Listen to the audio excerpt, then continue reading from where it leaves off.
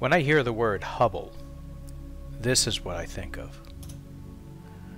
More than any other image that Hubble has taken, this is the most inspiring image for me, and I'm sure I'm not alone in that. Easily one of the most popular targets for amateur astrophotographers. The pillars of creation, so named for the creation of stars within those columns, is at the center of the Eagle Nebula.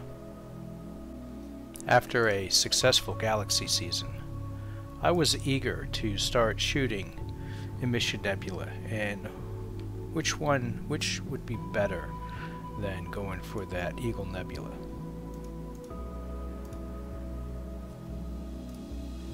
May 6th is when I started, and it was about 1:30.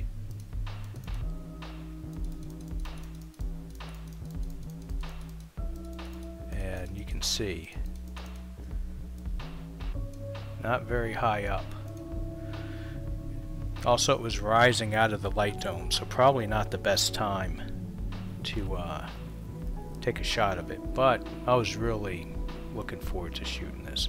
I'd been planning to shoot this for nearly a year. So here's a rough framing estimate with my Edge 8 and the 294 mono. So this would be a Hubble palette image that I would be shooting with the hydrogen, oxygen, and sulfur. So this is the third time I'm shooting the Eagle Nebula. The first time was back in 2018, and this is with RGB filters. I was using the ASI mono cooled camera, and I was still pretty new at astrophotography. So you can see there's a lot of problems here with this image. Definitely either the exposure or the gain or both weren't correct. And to be fair, this was also in a Bortle Class 8. I don't remember the details of this picture. I remember at the time I was just glad to pick up some of that HA. My next attempt was in August 2019. Same camera, same telescope, same location in that Bortle 8, but this time with narrowband. And narrowband really makes a difference. Also, an extra year's worth of experience certainly didn't hurt.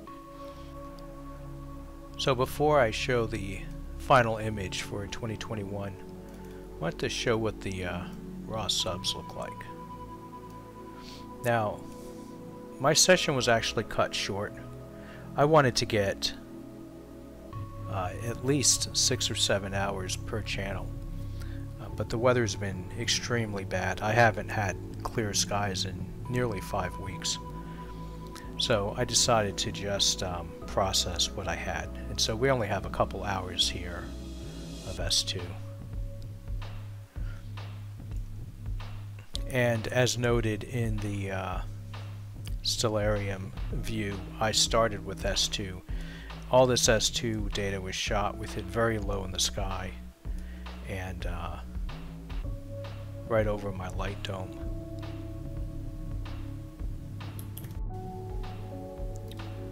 And here's the O3. Only a couple hours worth of O3. Still looks pretty good. This target has a lot of O3. For those folks that are running a one-shot color camera, a filter like the L Extreme would do well on the Eagle Nebula.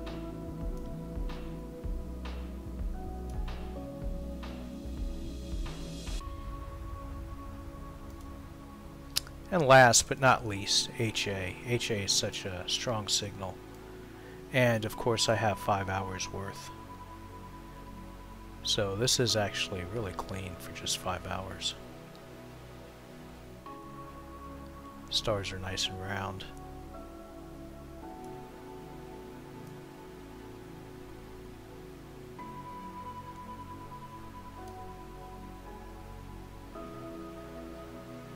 And let's take a look at that final image. So the typical Hubble palette, sulfur is mapped to red, hydrogen alpha is on green, and oxygen is to blue.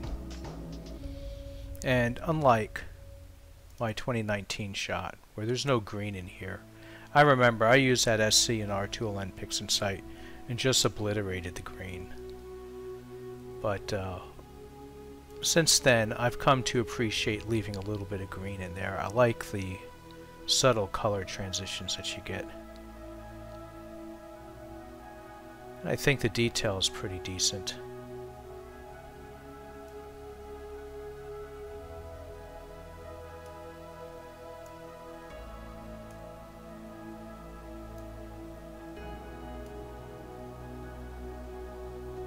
So I'd love to hear what you guys think.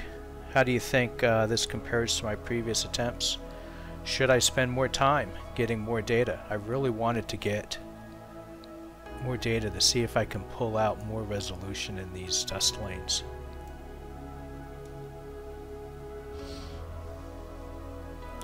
Comments are certainly welcome. Any questions, certainly welcome.